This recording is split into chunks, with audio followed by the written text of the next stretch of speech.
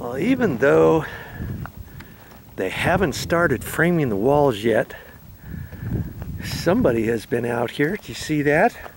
They filled in all this gravel, dirt material in here. And they've compacted it a little bit. They've just kept running back and forth, back and forth, back and forth, back and forth, back and forth, back and what? Back and forth. And they've got that pretty much ready to get ready to pour this concrete. They're not going to pour this though, probably until they build the walls. We'll see though. And you remember, if you were watching that other video, see they snapped some red lines here. You see there? All the way along here. And that's where the top of the concrete's going to be. The bottom of the concrete's going to be right there. And they've got this material underneath that, because I don't know if they're going to put some crushed rock there. They may put a layer of this stuff on top of this. We'll soon find out. And I was kind of curious what they're going to do over here. I have no clue. They might form this out. It just seems kind of weird how these ducks chases are right down below where the concrete level's going to be, and they'll probably form around that. I'm not quite sure what they're going to do there. And then they've got to do something over in here. I don't know what that hole's for, but it'll become clear once they get going further. And here it sits. Here it sits. It's been about 3 weeks or so since they've installed the floor, and I'm going to be going to see Mother next week for a few days, and then the week after that I'm going to be gone for about a week, and hopefully sometime then, and back and forth, they'll have framed this, and then once they frame it, then I'll walk you through it and show you different things having to do with the framing. And then at that point they'll probably start running the electrical on the walls. They'll run the plumbing up and out of the walls wherever they have to, and all that kind of stuff. But enough of that. Let's take a look at this. They've got this leveled off really good, but you know, everything, as you can see, everything slopes right down to the house. Okay? And so whoever ends up doing the landscaping and that kind of thing, they're going to have to put some sort of line, an irrigation type line underneath, perforated maybe in a channel with some gravel in it or something. So if the water flows in towards the house, you don't want that. You want everything flowing away from the house. But see how high it is up here? And it all slopes where? Right on down to the house. And you don't want that, because then you could possibly get leaks underneath your concrete stem walls, underneath your footings, into underneath the house. If that starts happening, it's going to get soggy, it's going to get wet, it's going to get moisture and dampness underneath there. Then it could start traveling up and getting moisture up on the bottom edges of the TJI floor joists and that kind of stuff. And there's no way you want that. So whoever does the landscaping here, they'll have to dig a trench in here, put a perforated 4-inch line in there, so any water that comes in here goes down in there, gets into that pipe, and boom, boom, boom, boom, boom, boom, boom, comes out this way, and then they'll have to angle it and let it terminate out this direction. Okay, and yeah, that's about all I can show you, because as you know, if you've been watching my videos, you already saw this was the gas. That's the gas line. The plumber installed this little pipe, and I was looking on some of my previous videos, and I know there was no gas line connection from there this way, and so I know he's probably has to bring this into the house underneath the floor, reduce it down, and then tie it into his other gas lines inside the house. And where the air conditioning units are, that's going to be gas probably. You're going to have a gas stove, possibly gas stove oven combination, possibly a gas dryer, a washer and dryer, and then he's got a gas location over here too, and I'm not quite sure what that was for. And that's pretty much all I can show you. Here's where the plumbing pipe, the sewer line is coming out here. He's got everything up high over there, and then it all tapers down this way, 1/4 inch per foot, all the way, boom, boom, boom, boom, boom, and it's going to come out of here. And we'll see later where they make their connection. That'll be interesting to see, because I'm not quite sure where it's going to be. And all of this kind of stuff you're going to have to figure out when you build your own house. And if you ever have questions and you talk to the inspectors, and they'll tell you what to do, bing bang boom, and you'll learn a lot of stuff along the way too, for sure. Okay, and lots of the stuff will be on the plans. But funny thing about plans, you're not going to find everything on the plans on what to do first, second, third, fourth, fifth, and all that kind of stuff. The plans are a blueprint drawing of everything that's going on. Usually on the front sheet of the plans, it'll show your site plan, it'll show all your exterior, it should show where your gas line is, where your electrical line is, where your water line is, where your sewer line connection is, and all that kind of stuff. And it'll give you detail sheets and all that.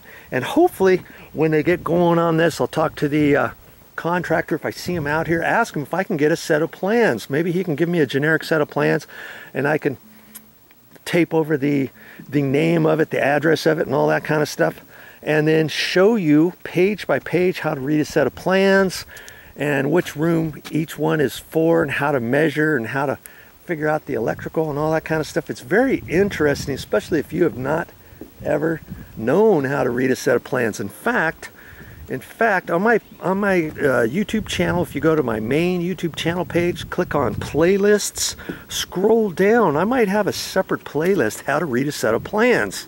Not this particular house, but some other ones where I had some generic plans, and I was showing people how to read it, how to measure off the plans, and all that kind of stuff.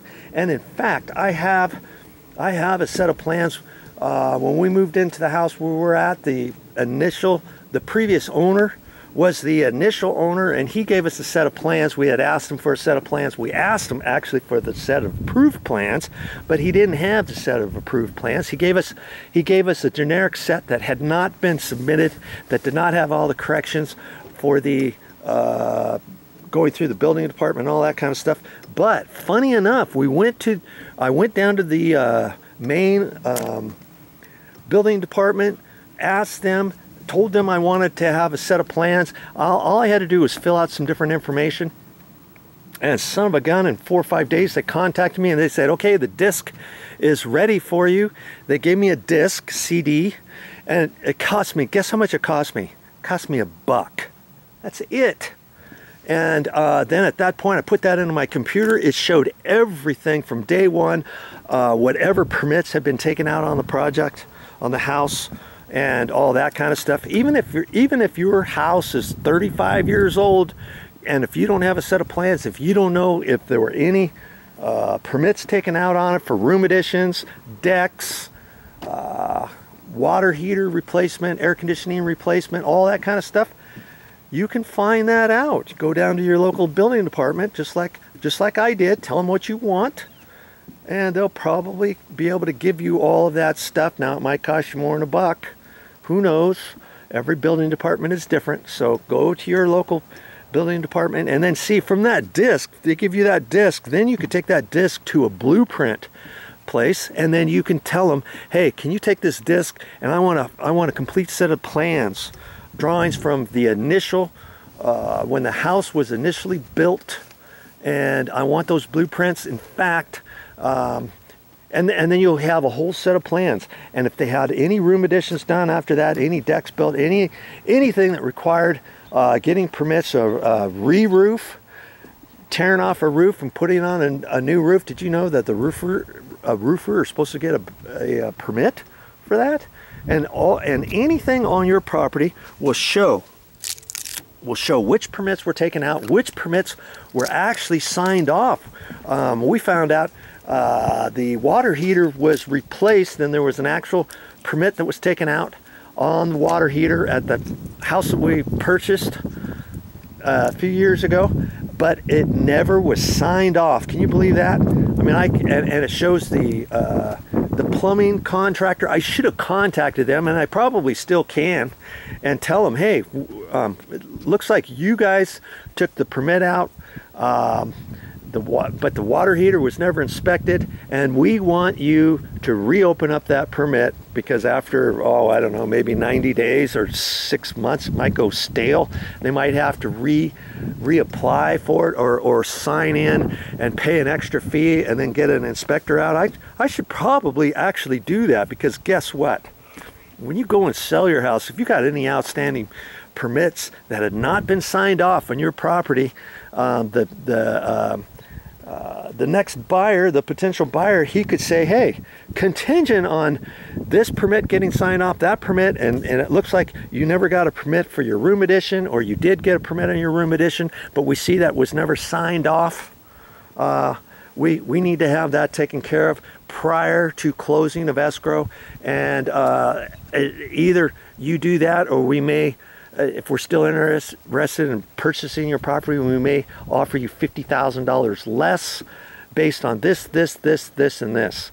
So if anybody is out there selling a house, you might want to check and make sure that your property is free and clear of outstanding permit issues, sign-offs, and all that kind of stuff. You can do your due diligence now, check all that stuff out, and then get that stuff taken care of before you put your house for sale, something like that. Okay, so there's no surprises for you. And if you're buying a house, once you make your offer, you can say you can give them contingencies, and over the 30 days, 45 days, whatever it is, you can request, you can go down to the building department yourself, even before purchasing the property, that you want a disc. You want all the information for any permits that were taken out on this property. I don't care how old the property is, it should have a record of all the permits. Even if there's 15 of them, you'll have records of all of them, whether or not they were taken out, whether or not they were signed off, and all of that kind of stuff. And you can check that out before you purchase the house, and then you can rearrange your price and tell them, hey, based on this and that, and you found out that they never had a permit signed off. They took a permit out for the roof that they claimed they just installed. You don't have a sign off until they give the sign off. You're not closing escrow, or you can readjust your pricing offer for the house based on all the different facts that you find out from the building department. Okay, do all your due diligence when buying a house, and of course when selling a house. Okay, so I think that's all I got for this time, but I'll be back with more videos, and hopefully, I say hopefully, next time I come out here, we'll have some walls up and we can kind of see how they frame out walls, and I'm anxiously waiting to have them do that so that I can come out here and show you different things, what these extension rods are for, how they're going to be connected onto the walls, and what kind of brackets they're going to need. Look how fat these are. Look how big that is as opposed to that one. Why is that? Well, we'll see once they frame everything and attach all that kind of stuff. Lots of that stuff is for earthquake restrictions and or high winds and stuff like that. It kind of holds your house down to your concrete stem walls, your footings, and all that kind of stuff, especially here in the garage too. I wasn't going to show you this, but I think you've seen it before. See these straps here? That's on these little small walls. Get you down here. See these straps? That's going to be attached to the wall, and that's going to hold your wall down to your bottom plate, and to keep it from swaying and keep it from moving around and being dislodged off of here. See here, here's one here, here's one here, here's one there. There's some, here's some here. Now those don't have any bolts. They don't have any bolts coming down, but look at this one here. This one's got bolts. See this? Here's a big old bolt there. There's one there. There's one over there. There's a couple over there. There's some over there. How come there's none over on these? I don't know. You know, however the plans say, that's how you've got to build it. And the engineer who designed the house, he's put them in for a reason. If they weren't there and if the building department required it, they'll have a revision on the plans. Any revision before they sign off the plans for a permit will be all on your building permit set of signed off plans.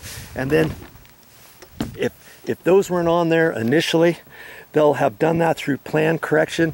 Take it back to your designer who drew the plans, and he'll have to revise it as an addendum, as a clouded area, and then you add whatever the structural inspector wants, whatever the electrical inspector wants, whatever the plumbing mechanical inspector wants, and all that kind of stuff. Okay, all right. I guess it's time for me to go now. See you next time. That's all I got for this time. But I'll be back with more videos, and I'm just admiring the last bits of the sun had gone down there. There's no sunset over there, but the clouds up this way, it still has some coloring from the sun that went down over there, and I'm just enjoying that just for a minute longer.